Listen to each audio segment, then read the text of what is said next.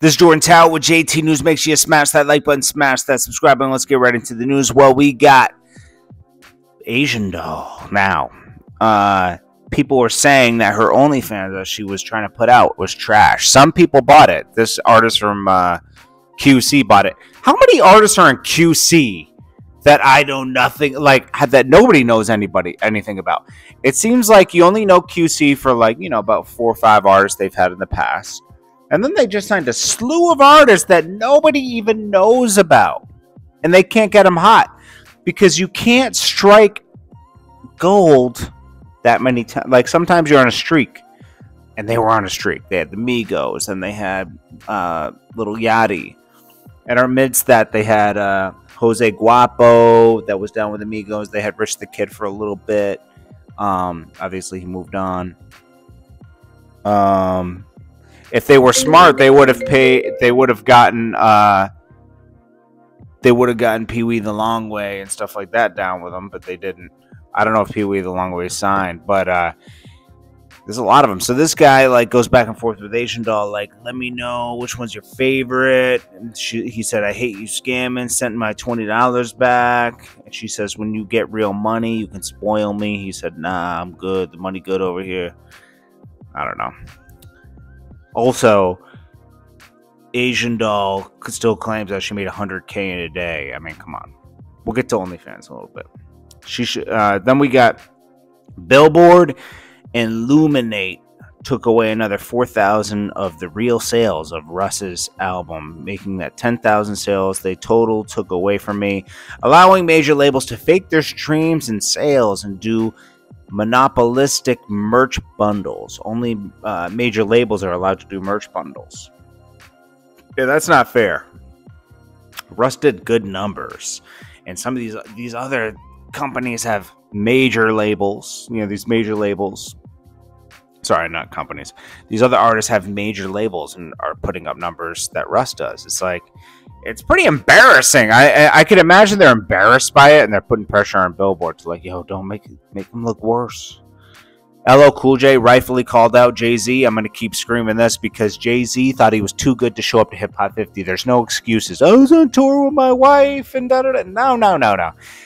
You fly in for other stuff, You can't fly in for to celebrate the very,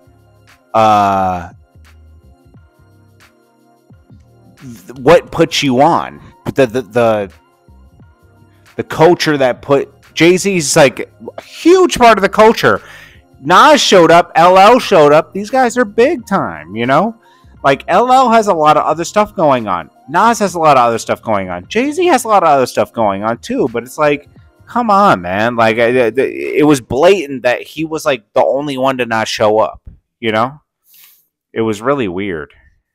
And I don't blame LL Cool for calling it. I was you're not above this. This is a time where we are able to all celebrate.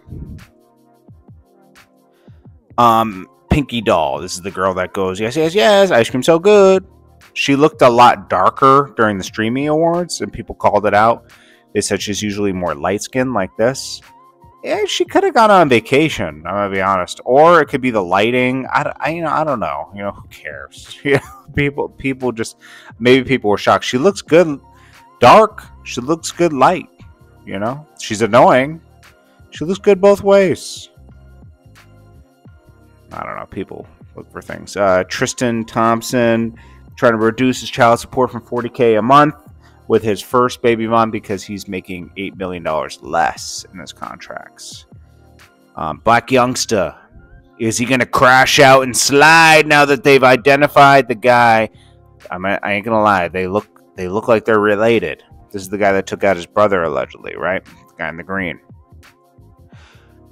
This is what the police have identified as. He said he's going to crash out in many posts. We'll see what happens here. I don't think it's a good thing to crash out, but he stated what he stated. I'm not saying, yeah, go crash out, bro. It's nah, it's all that's going to happen from that is you're going to get locked up.